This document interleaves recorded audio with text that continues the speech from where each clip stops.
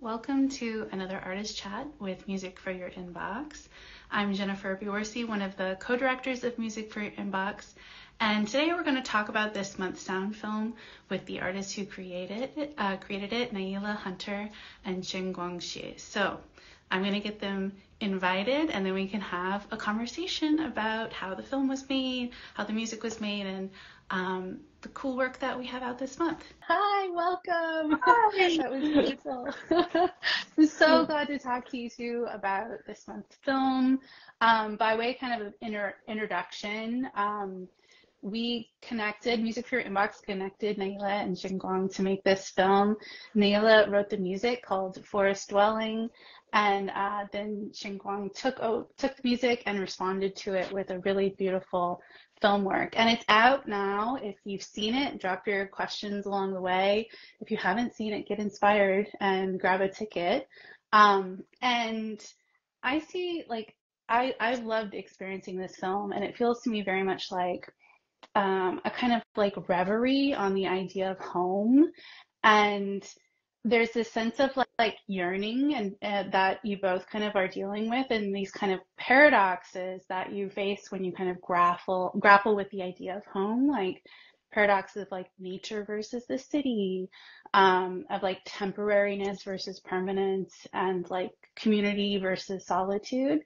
So I thought it might be nice to kind of start the conversation with Nailah. I was wondering if you could talk some nature features really prominently in like a lot of your work in really thoughtful ways. And I was wondering if you could talk kind of about your relationship to nature and how you see it interacting with your music. Yeah, I really like the word yearning here because I actually feel like when I'm out in nature, it's a combination of meeting that yearning head on and then also like quenching that yearning feeling, if you will. Um, but yeah, I think incorporating, field recordings of natural settings that I've been in, natural settings that I've been in, like up north, wherever, just whatever I come across, even in my own yard, and just kind of injecting a dose of sunshine into everything when you have those sounds around you. And yeah, I think, you know, most recently I put out a record that was focused on nature in a different way, more about like the way that nature kind of perseveres despite human failings and our obsession with destruction. And so yeah, I think at this current moment I'm looking at nature through the lens um, of judgment, if you will. But in a good way. And so when we loop it back into the beautiful film that you made, which, by the way, I'm just so honored that you chose the music that you did. I think, right, like thinking about home and the way that we can incorporate nature's resilience into our own everyday lives, that really came across in the visuals. So, yeah. Yeah, I think that's really, yeah, yearning is such yearning is such a kind of gentle and tender feeling, and I love how it kind of evokes action, but is not manic necessarily, which is a really interesting kind of in-between place to be. I was wondering if you could also talk about, I got to first hear your music at the Getty Dissonant Days, and I just love the way that Forest Dwelling really fully transports the listener. Like when I'm listening to it, I can't even tell if the birds outside are like, if it's the music, if it's me, like, and I feel really kind of settled into this really state of, you use this term nature worship, which I really love. And I feel like I'm transported there even kind of no matter where I am. And I would love to hear about how that piece in particular was made. You recorded it after a weekend in Yosemite, I read, and Yeah. kind of how you made it and the story of how it came to be. Yeah. So my partner and I, had been visiting the family up in Yosemite. Um, and every time we go there, it's just, we come across a new waterfall or just something that we happen upon. And I think we were in a meadow near a waterfall, and it just felt like we needed to capture that sound. And then, every time we go up there, it just is kind of a reminder of everything we're missing from the city. And I think that was a turning point for us. Was that maybe it was 2022? I think so. Where we just realized, oh, we're not city people maybe anymore, or like don't want to be city people anymore. What would it be like to actually just live in the woods? And I think people can be kind of dramatic about, well, I'll just go be a hermit in the woods, right? But actually feeling the conviction and knowing like, oh no, but that is the life for me. That I feel like this piece kind of represents that switch, and it's long form. It's a long story. You have to really pour into that to make it happen, but it's worth it because I want whatever is on the other side of that long form journey. Yeah, absolutely. And I think it's great that you brought up the long form too, because I think that's something that's really kind of quietly brave about both of your practices is your like willingness to sit with ideas and let them take their time to unfold. So the film that Hsuan-Kuang created is a little over 10 minutes, but the full forest dwelling is a little over 30 minutes, and it really is something you like think into over time. And I think, sometimes there's this urge to like fill the space, make it razzle dazzle. And both of you have such a skill of like resisting the need to be doing in this kind of dramatic way. And there's like a way of being and really kind of accepting that kind of tenderness, the stillness, the reverie that I love about both of your works. And so I wanted to ask you, Hsuan-Kuang, you started with the music, which is a little backwards for some filmmaking, and that's our favorite way. Can you talk about kind of how you drew inspiration from the music, and also how you got your idea of like featuring your apartment in your film? Because your apartment is like the place where this piece happens.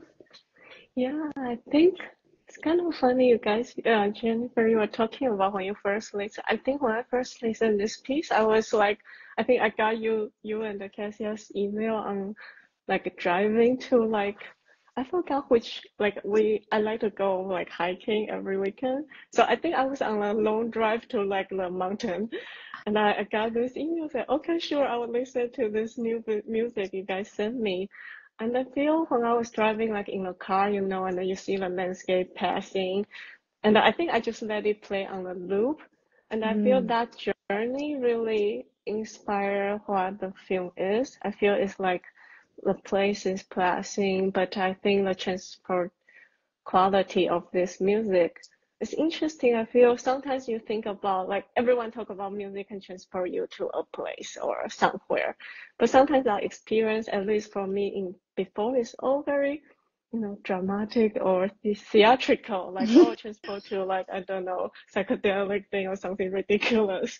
But I feel this for reselling, like give me like almost I feel I transport back to a home, like something very calm and a very peace. Just very, I feel for me it's a very new experience listening to music.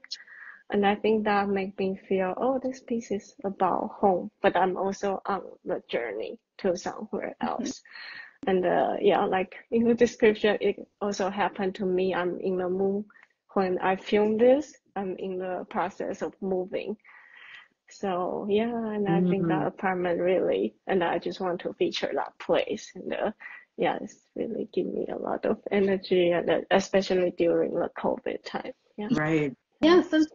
Something I'm realizing as you're both kind of telling the stories is, Nailah, you made this piece. It was kind of still during the ebbs and flows of the like hotter, we'll say, pandemic. Right. It's all kind of fuzzy. But and then also Hsuan-Kuang, this was the apartment that you lived out your pandemic Yeah. experience in, and I hadn't really pieced that together until just now that there's like threads of that like very recent, and when I think so many of us had to like reckon with home and our sense of space and community, and um, so that's really an interesting thread to kind of realize. And I don't think we really described kind of what the film, maybe it's helpful to kind of describe. So the music, and if I get anything wrong, y'all just interject and correct me.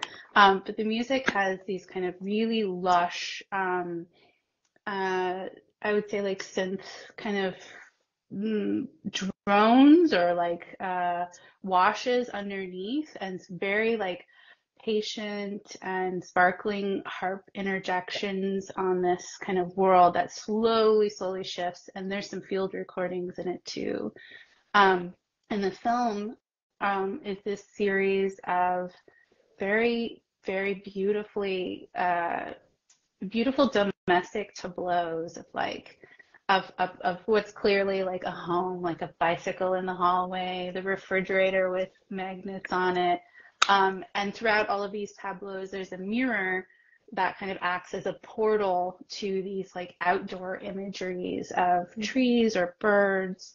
And that is kind of where you sit for the duration of the piece, just this sense of like indoor, outdoor, and home and domesticity. So for people who haven't seen it yet, you absolutely should, but now you kind of know what we're getting at. And I was wondering, something I really admire about the film work is how it's it moves in this very tender way, but also with what I was mentioning before, this kind of bold patience. Like, you're not like taking us through the apartment on a tour. It's just these very patient and beautiful moments that feel very personal, and also like I feel a sense of my own home through that viewing of your space. And I wanted to ask, like, could you kind of talk about how you put it together and how you decided to juxtapose creating like this kind of mirror portal with your apartment, and how you see that? What do you see that saying? Yeah, just I think from the very beginning, I know I want to do something like a window, but I didn't realize, yeah, and then I actually playing with different shape of things. Like it was like first, I think just a very small piece of paper, like a square, and I just start to, place it around my home and I see how it looks like. And I didn't even think about to put like, and I was just thinking, oh, the window can be different shape. But I found this like, circular mirror lying around my home, and I just feel this need to be something simple, and the kind of response to them. I really love Boris Darling, how simple it is, but it has a lot of layers. So I think I really just decide to let the image tell a story, and the circular mirror is really just like a portal. And I really like to observe like the light in my apartment. So Yeah. it was interesting. Like sometimes I will feel like, okay, something in my kitchen, like at 10 a.m. And then suddenly at 2 p.m. I was like, oh no, this lighting is way better than before. So I will feel exactly the same composition again. So I think it's really for me also the way to kind of get to know my apartment more, which I really enjoy the journey of doing that. And just look at things different way. And I think the light is very important in the piece, and how the light change in the space. So I think making it slow, I really also hope that, that idea change like convey to the audience.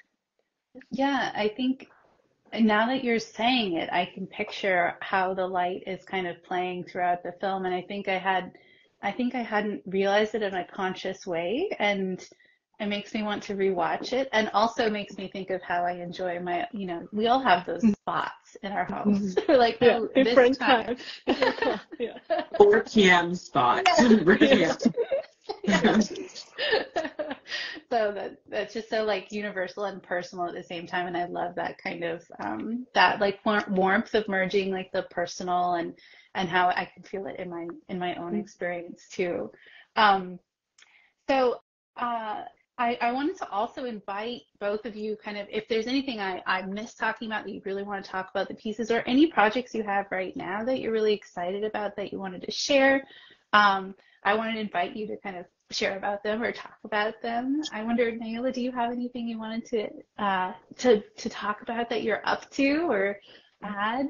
Yeah, I mean, since I've been back in the US, I've been just kind of in a meditation zone with all of the instruments that I play, especially piano and harp, and it feels like a straight up meditation project is emerging, and Amazing. that feels right, at this point. So yeah, that's pretty much So it. exciting, really cool. Hsuan-Kuang, do you have anything that you're working on that you want to share about? Yeah, I'm helping like developing this piece. It's like a video installation called Lost and Found. And yeah, it's also a project about, I would say about home, but it's about childhood home. So it's like, so what happened is like my family accidentally, like, not accidentally, like unexpectedly, got our childhood home back. So I got to visit it like after like 20 something years. And I was hoping to have this emotional, memory in it, but actually I have none of it when I tour the home. And so I think the piece is really to find out what's happening there and where are those memory goes. And yeah. No, I mean, both of you, please keep us posted because we would love to see what's coming up and love your work. I also want to kind of highlight that the film is paired with a piece of visual art by Adrian Tenney. It's called Wind and Sound Number 6. And Adrian has this really cool practice of gardening with California native plants and a sound practice and visual art. And this piece was made by like sitting in a California native garden at her home while listening to the sounds of distant highway traffic. So again, that kind of tension between the city and nature. So thank you both so much for your beautiful work and for sharing it with us. And we're just really grateful and honored to get to see what you're up to and share it. So thank you. Thank you so much. Thank you. All right, have great days, and we'll see you around. Everyone get see the film and enjoy it. Bye. Bye.